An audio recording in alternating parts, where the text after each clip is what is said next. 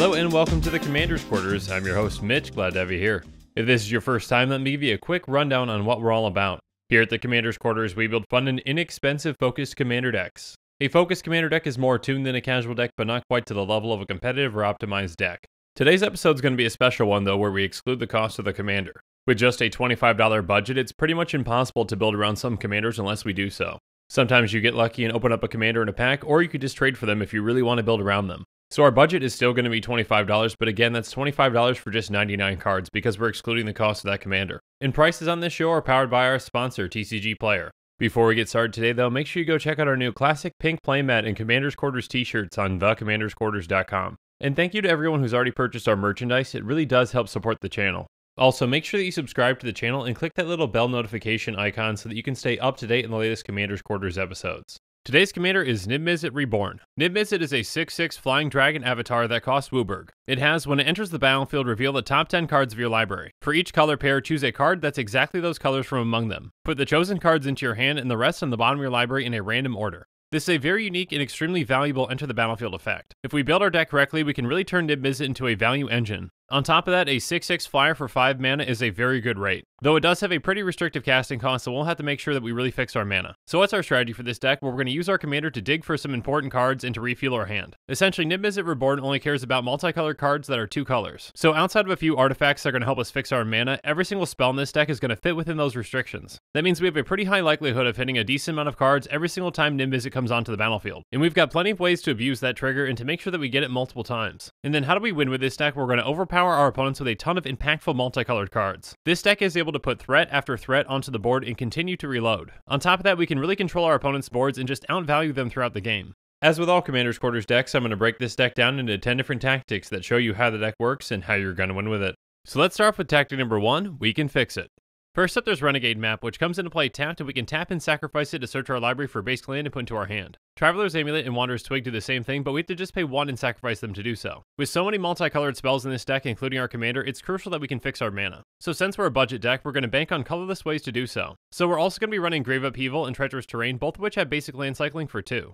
Not only are these both cards that Niv can actually get for us, but we can also cast them later in the game too. Grave Upheaval gives us the best creature from any graveyard, and it gives it haste. And then Treacherous Terrain can be a fantastic finisher. It deals damage to each opponent equal to the number of lands they control. Next up, there's our Armillary Sphere, which we can pay 2 and tap and sacrifice it to go get 2 basic lands and put them into our hand. Next up, we're going to be running all the border posts, which are fantastic in this deck. There's 1 for each allied color pairing, and they all function in the same way, so let's look at Wildfield Border Post as an example. We can cast it for 1 green-white, or we can pay 1 and return a basic land we control back to our hand rather than pay its mana cost. It enters the battlefield tapped, and it can tap for either green or white. These cards are a fantastic addition to the deck for a lot of reasons. If you have the colors to cast them, they can help ramp you, but if you don't, you can just pay 1 and return that basic land back to your hand to cast them instead. So they can actually help you fix your mana when you don't have those colors. On top of that, our commander can actually help us grab these since they are 2 colors. We're also going to be running Firemine Vessel, which enters the battlefield tapped, and we can tap it to add 2 mana of different colors. This card is fantastic at helping us both ramp and fix our mana. Next up is Tome of the Guild Pack, which is a pretty expensive mana rock, but it's very effective in this deck. It costs 5, it can tap for 1 mana of any color, but it also has, whenever you cast a multicolored spell, draw a card.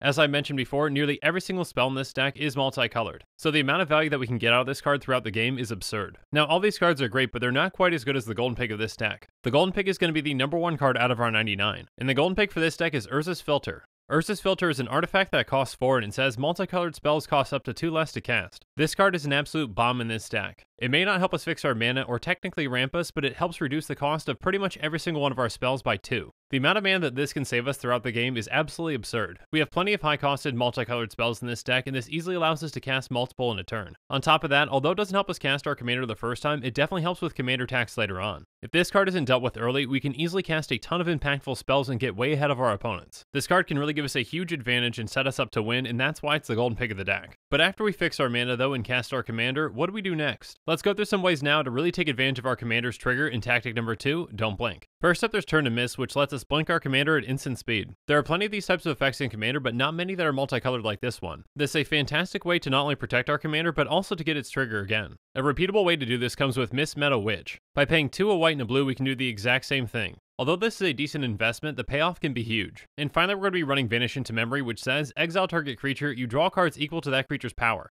At the beginning of your next upkeep, return that card to the battlefield under its owner's control. If you do, discard cards equal to that creature's toughness. Not only does this give us card advantage from Niv-Mizzet's trigger again, but it also gives us some more card selection. But blink effects aren't the only ways that we can abuse Niv's trigger. So let's go through another way in tactic number 3, bounce back. First up, we're going to be running 2 of the guild charms with Orzhov Charm and Simic Charm. Orzhov Charm says, choose 1, return target creature you control and all ores you control attached to it to their owner's hand. Or destroy target creature and you lose life equal to its toughness. Or return target creature with converted mana cost 1 or less from your graveyard to the battlefield. And then Simic Charm says, choose 1, target creature gets +3/+3 until end of turn. Or permanents you control gain hexproof until end of turn. Or return target creature to its owner's hand. Both of these have multiple uses that we can really take advantage of, but perhaps the one that we're going to use the most is the one that bounces a creature. By returning Niv back to our hand and then recasting him, we can get that enter the battlefield trigger again. So we're also going to be running Angelic Shield, which is an enchantment that gives creatures we control +0/+1. But the important part about this is that we can actually sacrifice it to return target creature back to its owner's hand. This is a great card for us to leave out on the battlefield and then sacrifice it when we need to. Next up, we're going to be running Cavern Harpy, which is a fantastic repeatable bounce effect for us. When it comes into play, we return a blue or black creature back to our hand. And then we can pay 1 life to return Cavern Harpy back to our hand. So as long as we have this in our hand for essentially 2 mana and 1 life, we can always bounce Niv-Mizzet. And then there's Garden of the Bloodflame, which isn't technically a bounce effect, but it works in a similar way.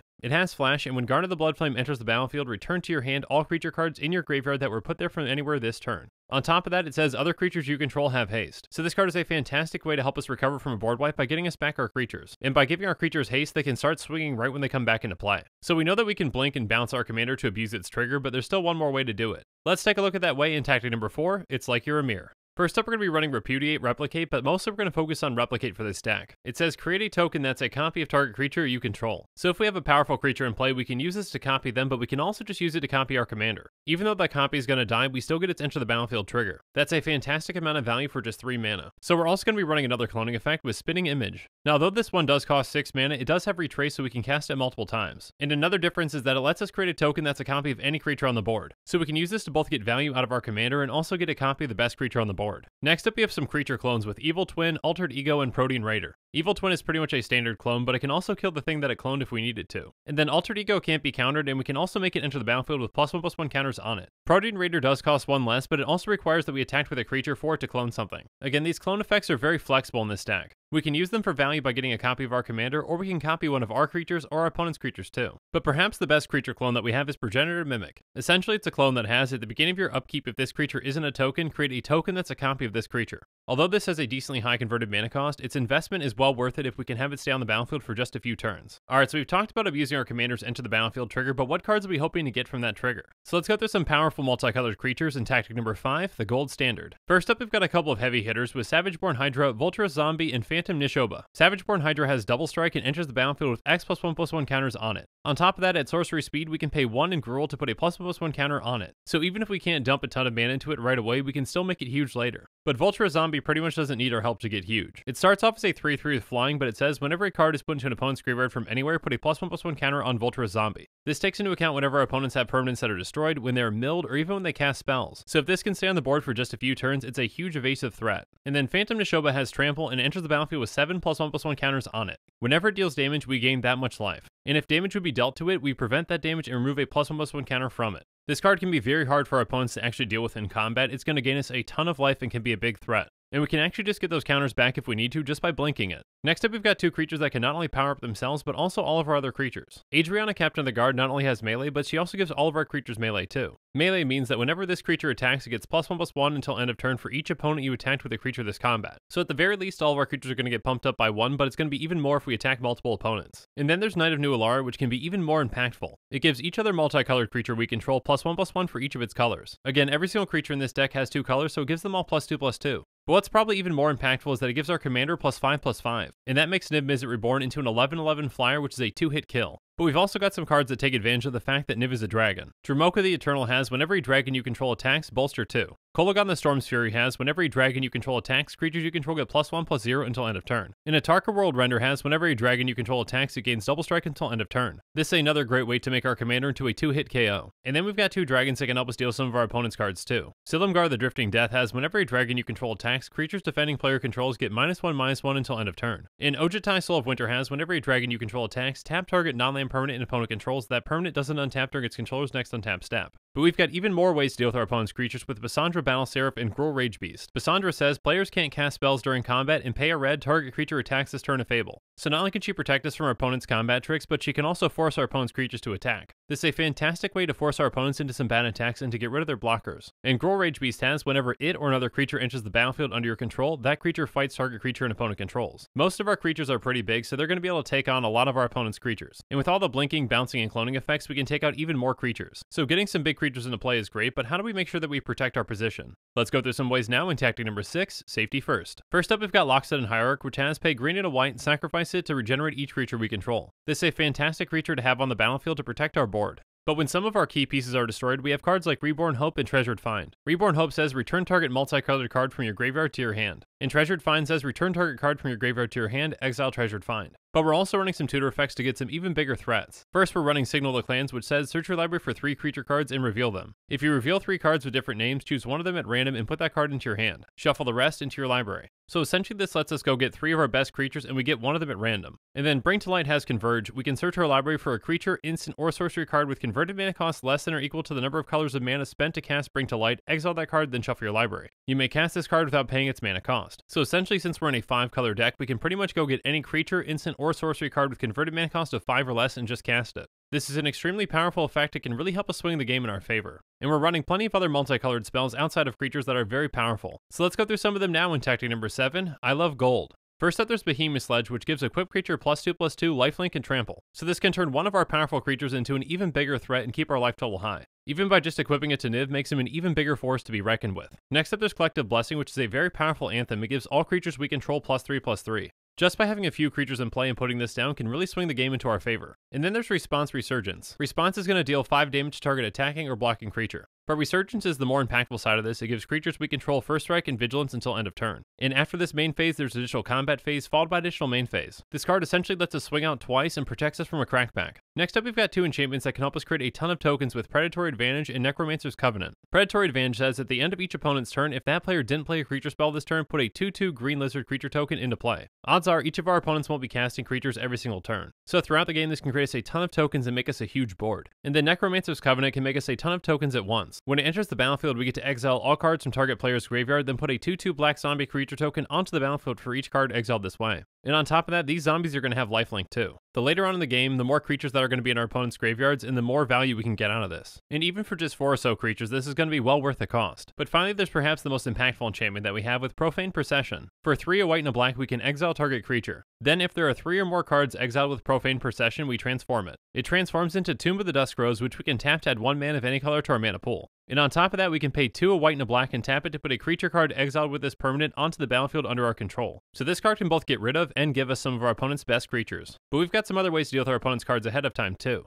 Let's go through some of those ways to do that in tactic number 8, Counterstrike. First up, there's Counter Squall, which is going to counter target non-creature spell and its controller loses 2 life. And then Hindering Light is going to counter target spell that targets us or a permanent we control and we get to draw a card. Next up is Perplex, which is going to counter-target spell unless its controller discards their hand. On top of that, we can transmute it for 1 blue-black. This means that we can discard it to search our library for any card with a converted mana cost of 3 and put it directly into our hand. We've got a ton of great spells that have a converted mana cost of 3, so this card can come in huge. And finally, there's Counterflux, which can't be countered by spells or abilities, and it's going to counter-target spell that we don't control. We can also overload it if we need to for 1 blue-blue-red. But we also have ways to deal with our opponent's permanents if we don't get a chance to counter them. So let's go through some of those ways now in tactic number 9, Multi-Purpose. First up, we're going to be running 2 more of the charms with Rakdos Charm and Golgari Charm. Rakdos Charm says choose 1, exile all cards from target player's graveyard, destroy target artifact, or each creature deals 1 damage to its controller. And then Golgari Charm says choose 1, all creatures get -1/-1 until end of turn, destroy target enchantment, or regenerate each creature you control. Every single one of these effects can come in really handy and can really help us in different situations. Another flexible card is Hull Breach, which says choose 1, destroy target artifact, or destroy target enchantment, or destroy target artifact and target enchantment. For just 2 mana, this is a very powerful removal spell. Another powerful removal spell is Despark. It's an instant that says exile target permanent with converted mana cost 4 or greater. Now, targeted removal can be great, but we also want to make sure that we can deal with a lot of things at once. So let's go on to our final tactic, which is tactic number 10, Feel My Wrath.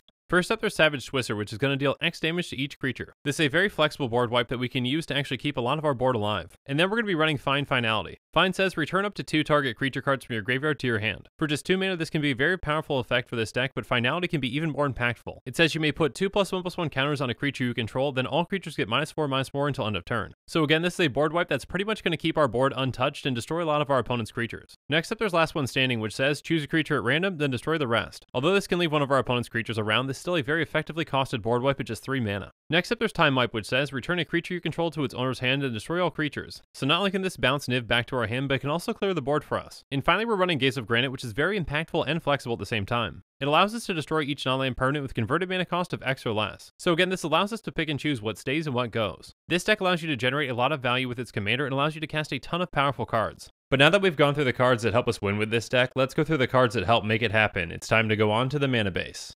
First up, we're going to be running Evolving Wilds and Terramorphic Expanse, both of which we can tap and sacrifice to search our library for basic land and put into play tapped. And then we've got Jund Panorama and Warped Landscape, both of which can tap for colorless. We can pay 1 to tap and sacrifice Jund Panorama to search our library for either a swamp, mount, or forest and put it onto the battlefield tapped. And Warped Landscape allows us to pay 2 and sacrifice it to search our library for any basic land to put onto the battlefield tapped. Next up, we're going to be running the 8 more budget-friendly tricolored lands. And then we're running all 5 vivid lands. Each enters the battlefield tapped with 2 charge counters on them. We can either tap them for 1 color, or we can tap them for any color and remove a charge counter from them. And finally, we're running 18 basic lands. 5 of those are going to be a forest, 4 will be an island, 3 will be plains, 3 swamps, and 3 mountains. And now that we've gone through every single card in this deck, let's do a quick price check. A quick reminder that our deck costs are calculated using TCG player optimization, optimizing with even heavily played and damaged cards because those cards need a home too.